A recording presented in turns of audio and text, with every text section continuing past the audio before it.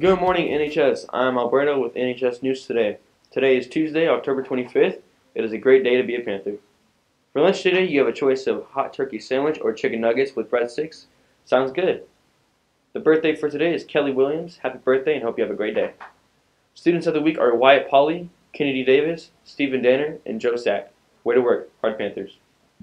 The Scholar Rules team will be competing in their first competition today. Good luck, Panthers.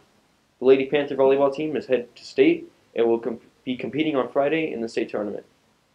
There will be a spirit bus going to state volleyball on Friday. If you're interested in going, please sign up in the office today. The football team will be having a home game on Thursday. It's senior night and student athlete academic honors will be recognized. There will be a pep assembly on Thursday during summer. Let's get our football team and volleyball team spirited up to compete.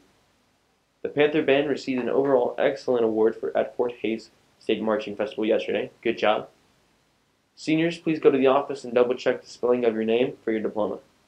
Now to more school news. Hi, I'm Matthew with more NHS News. Parent-teacher conferences will be today from 4 to 8 p.m. in the cafeteria. Please remind your parents. The FCCLA Fall Leadership Conference will be on October 26, which is tomorrow on a goal day.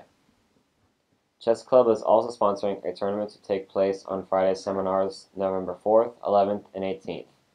To play, you must sign up with Miss File by the end of the school day, Monday, October 31st. FBLA will be sponsoring the Red Cross Blood Drive on Friday, November 11th from 8:30 until 1 in the old gym.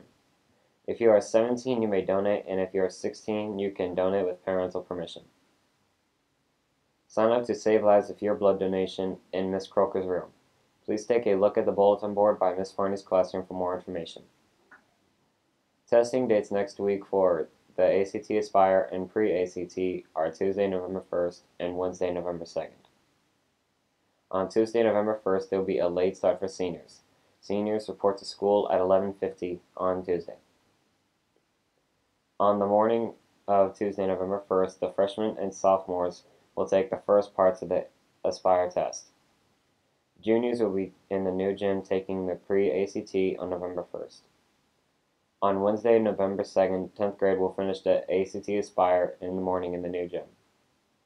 9th grade will finish the ACT Aspire in the afternoon in the new gym during 4th block at 12:20. The 9th graders will need to eat first lunch. Now to weather. Hi, I'm Ethan with today's weather. Today there will be a high of 81 and a low of 63.